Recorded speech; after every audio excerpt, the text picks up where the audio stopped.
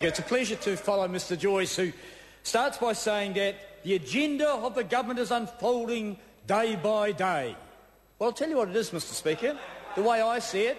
Build more prisons. The Minister said that here in the House. They think that's success. I will not only build more prisons, but we'll actually have them in private ownership. That's what their agenda is, Mr Speaker. They've also indicated that they will privatise the schools, the new schools they build. Mr Speaker, they're saying, Mr Joyce quoted, that he will build more roads. Well, the only roads that he's building are the ones around the cities, Mr Speaker, and the people in rural New Zealand who create the wealth. Mr Speaker, they know that their money has been taken to fund Mr Joyce's city roads. Mr Speaker, the only agenda that's going on here is that the National Party is putting more money towards their mates who funded their own campaign. That's the simple facts of the matter. Their mates who will build the prisons, their mates who will build the schools, and their mates who will build the roads, Mr Speaker. What they want is higher unemployment and lower wages. And you know what? That economic agenda of the National Party is indeed being rolled out. We have seen higher levels of unemployment, and we have seen declining wages, Mr Speaker, and that is not good news for New Zealand. When will the National Party government wake up to that reality, Mr Speaker? Mr Joyce had the stupidity to say, and I quote, literally to go back to that lower interest rates allow the economy to grow. He said that literally 3 minutes ago. Wake up, Mr Joyce. The OCR has just been put up, and it's likely to go up further and further. And the inflationary pressures that this government's brought to the economy through GST and the emissions trading scheme is likely to drive interest rates further up, Mr Speaker, and that means that the only thought that Mr Joyce brought to this House, that, quote, lower interest rates allow the economy to grow, they've got it wrong. Mr Speaker, I must speak on behalf of the rural economy. I picked up a paper today, and the heading is, Does the Farmers' Government Give a Damn? It could read, Does the Farmers' Government have a clue, Mr Speaker? It's the same thing.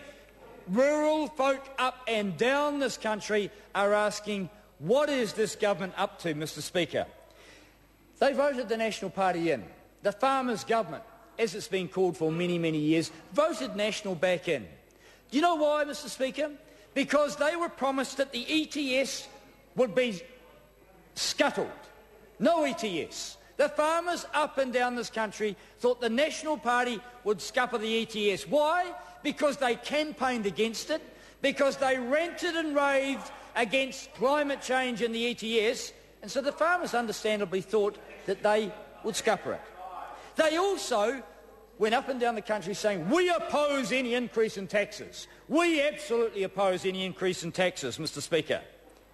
Well, that's true, maybe, except they've put it up. GST's gone up. They said they would cut bureaucracy and cut costs, Mr Speaker. Well, they haven't. If the step change that they were advocating was a step down, then they should have been upfront about it, because for most workers in country, their economic agenda is indeed a step down, Mr Speaker. At least with Labor under Helen Clark, you had clear and you had consistent leadership. But do you know what farmers are saying? Mr Guy knows this. Do you know what farmers are saying, Mr Speaker, up and down this country? We've got confused and contradictory leadership from the National Party.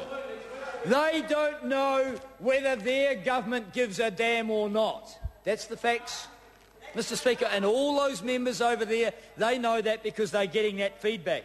Mr Speaker, the reality is, and we were able to expose it today, that if your plan for building the recovery for an economic step change is that, little wonder their leadership is confused and contradictory, because that's the fact, Mr Speaker.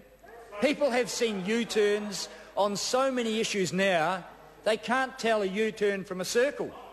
And I'm guessing that the National Party will go round and round again and again. Let's go back to the ETS, Mr Speaker, because what the National Party has done, contrary to what farmers thought and rural people thought, they passed a dumbed-down ETS, a Clayton's ETS, which many of us think will be ineffective. It's not going to drive behaviour change, which is indeed what we are attempting to do here, across the globe. The view is that we are emitting too much and we should reduce that. Does the ETS passed by the national government, against the wishes, the expectations of rural New Zealand, does it do that? No, it does not. And so the question is, where to now?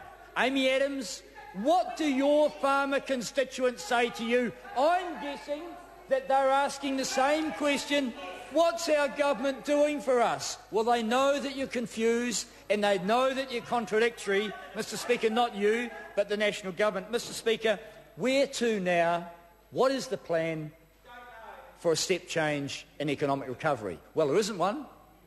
The rural sector thought scuppering the ETS would be a step up. Well, it's not, and they know it's a step down. In fact, it's a step down not just for rural folk, but for every taxpayer who will pay the cost and subsidise the ongoing behaviour of emissions across the industry, including farming, Mr. Speaker. They campaigned, the National Party did in opposition, that they would reduce costs and reduce bureaucracy. Well, the one thing they've done that's out there for everyone to see is they have increased every single cost on the farming industries, on the rural and primary sectors, for everything other than the cost of finance, because they put GST up. GST has gone up, Mr. Speaker. Every single cost for any farmer, for any primary producer, will go up. That's aside from the increasing interest rates and the resultant high dollar that they will have to suffer. Mr. Speaker, many in the sheep and beef industry are suffering. They have their backs to the wall. Many in the pip fruit industry are. Many wine growers in the wine industry have their backs to the wall. They had expectations that their national government would deliver some assistance. Well, they're not. They don't even have a plan. They don't even have a plan. They have a minister who refuses to intervene. He'll appoint task force after task force, Mr. Speaker, and get nowhere and do nothing. His mate, Mr. Horn, I understand, has just resigned from the wool industry task force, walked out, got his big fat cheque and gone, done a runner. What's going to happen with the wool industry if the minister refuses to intervene and show some leadership? Do you know why he doesn't? Because there's no leadership from John Key. There's no leadership from his ministerial colleagues. There is no leadership from the National Party because they don't know where they're going. They have no plan, Mr. Speaker.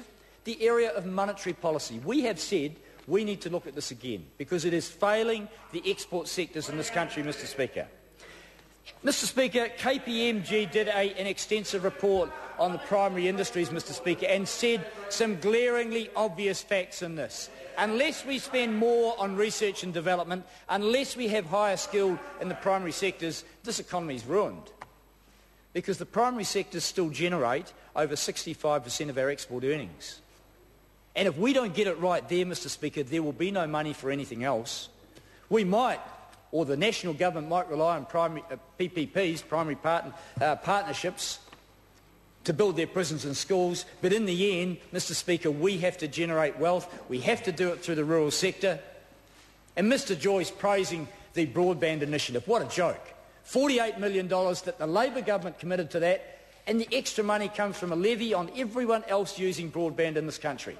Another tax that he refuses to acknowledge, Mr. Speaker, so that the plan that the national government has simply been to increase GST, increase costs, and do nothing to show leadership or direction or vision. Mr. Speaker, it's a sad day that all they've done is cut Polytechs, they've cut adult and community education, they've cut the skill base from the rural sectors. They're restricting the opportunities to encourage people into the primary sectors, Mr. Speaker, and that means that down the track this country will suffer dearly. Mr. Speaker, they took the $700 million that we had set aside for research and development and took it to pay for tax cuts. And they reintroduced instead of a research and development tax credit, a system of grants that is a bureaucratic nightmare. Mr Speaker, the national government has no idea...